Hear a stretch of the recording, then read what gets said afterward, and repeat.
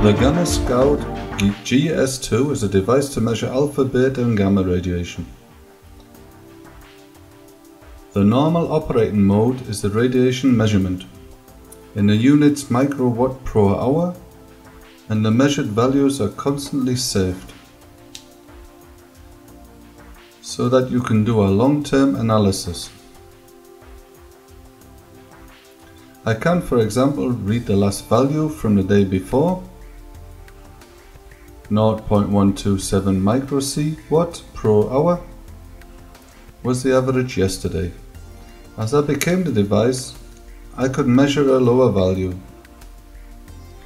That was because with the pulse there was a smaller radiation, and here in the room probably a higher radon burden.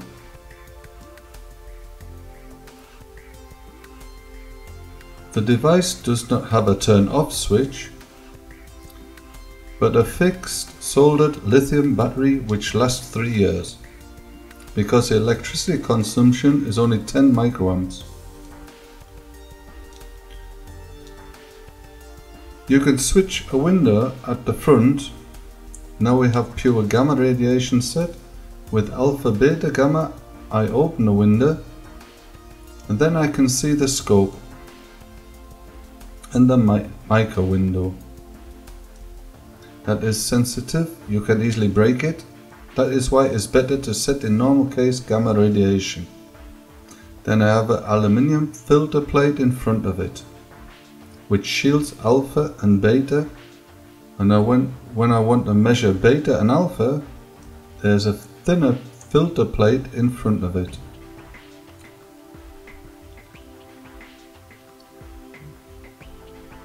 When I want to examine probes, then I work at the best in the setting alpha, beta, gamma, and with the open scope.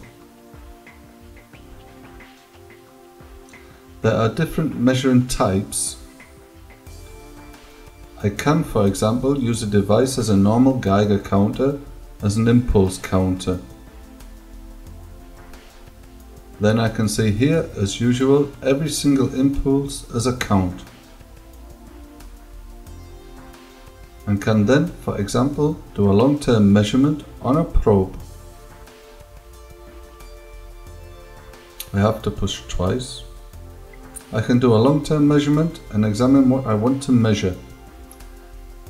The time I can set here. I can, for example, start the measurement with 1 hour, and it stops automatically, and I have a fixed value. What I find very practical is the CPS mode, count per second. An average is continually determined. That means I become determined values. At the beginning you have large differences because the statistical average of the radiation event means that short measuring times don't bring much. But after a few minutes I become an average with which I can do something with. It is here at around 0.33 impulse per second.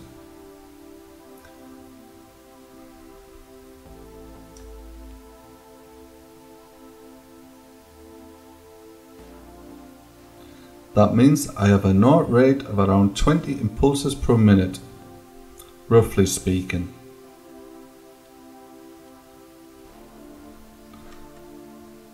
I reckon that after 5 minutes I have a usable middle value, which is around 0.3. At the moment I am coincidentally a little higher.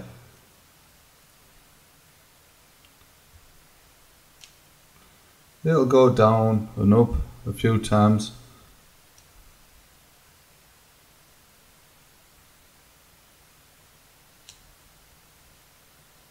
That makes the possibility to examine probes and use a just long measuring time. I can, for example, examine this potash, that is a potassium carbonate, and potassium is a bad weather radiator. In health food stores you become these as self-raising baking powders, and with this you can examine the functions of a counter when it is weather sensitive.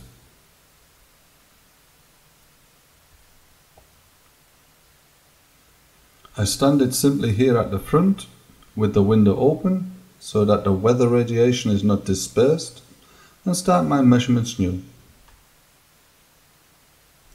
Now I have to wait a moment, it goes straight away. From a measurement from earlier I have a measurement of 0.5. That means 0.5 impulses per second. That means also 30 impulses per minute. That means around 10 impulses per minute go back to this probe.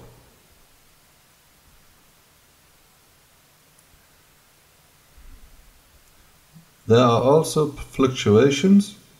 The measurement stabilizes at an average, and then I have it exacta. If I want an exact measurement, then I simply have to measure longer. But also to determine the knot rate, and that shows that you have to watch the place where it's measured. I think it makes a difference if it has just been aired here or not, because the radon pollution varies.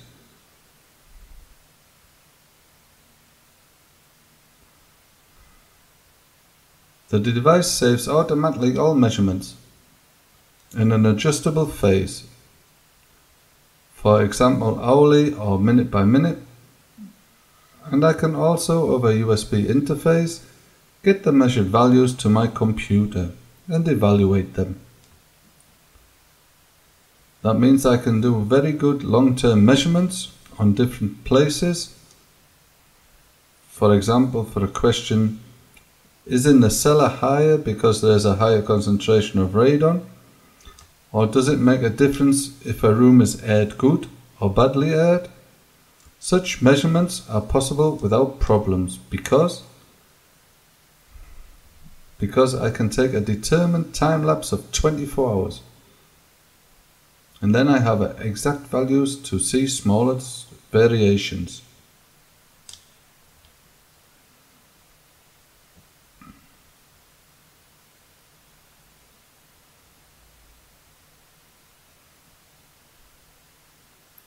So I can see here after a short time a middle value of 0.421 impulse per second, and that is definitely more than 0.33, which I have as an average, as an idle measurement, to say that this probe radiates some.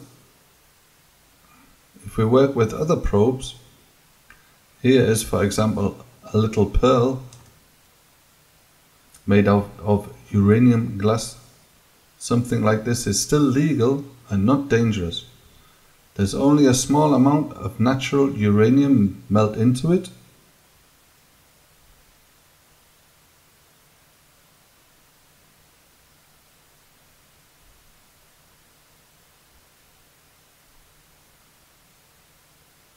When I hold this in front here, then I become a larger radiation, alpha, beta and gamma, and after a short time I should become larger values, which are significant. At the moment I cannot see that, but that is the statistic by all radiation measurements. It takes a while.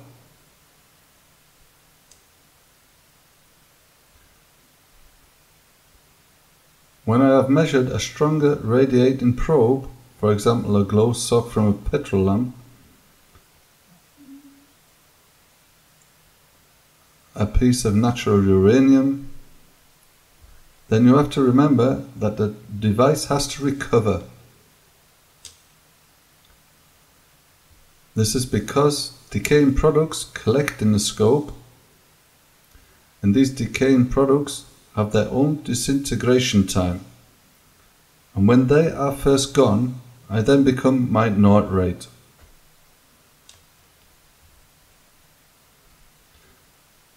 I am astonished how low this glass pearl radiates. It is not so much more than the potassium, anyway.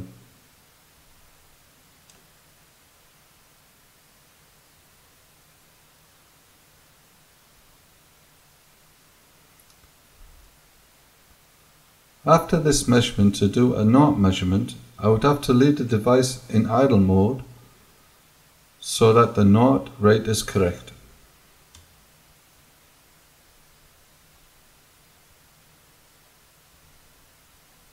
All in all, a very nice device with which the measuring is made easy.